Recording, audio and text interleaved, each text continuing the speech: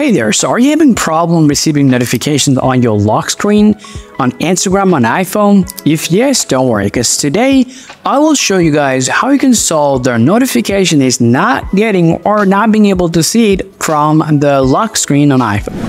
If you want to solve the problem, the very first work that you really want to take a look at is you just got to head over to the settings on your iPhone there, and now you have to head over to your notifications. And once you come over here, get to scroll all the way down to your Instagram there, and first make sure you're actually selecting the lock screen on from the alert. So make sure to enable this option. You have to scroll down here and tap show preview and make sure to select always. So if you set to never, then you might receive a notification, but you won't be able to read it. So make sure to set always there. And now you have to just go back, open Instagram there, and tap profile, tap three-dot line, and you have to select the notification here.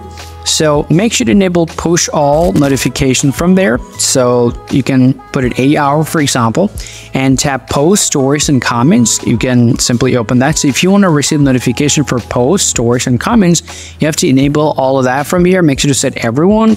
However, if you're not being able to receive the message notification, they have to scroll down and select the message there.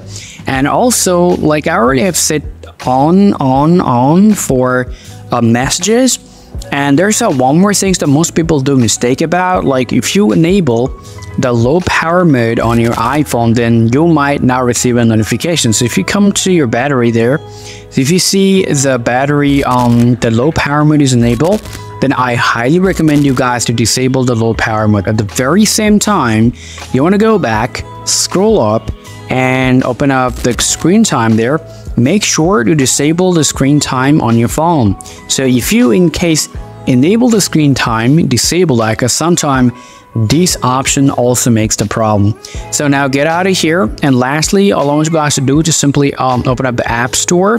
So let me open up my App Store on my iPhone there. So let's just go and type Instagram. So let me type Instagram. And so if you found a new update just like me, just go ahead and update the Instagram app. Well, after that, if you still have a problem, lastly, you have to head over to the settings, go to the general, and open up the iPhone storage. From this segment, you have to find out the apps. Just open up the Instagram, tap Offload, and tap Offload again, and then tap Reinstall app.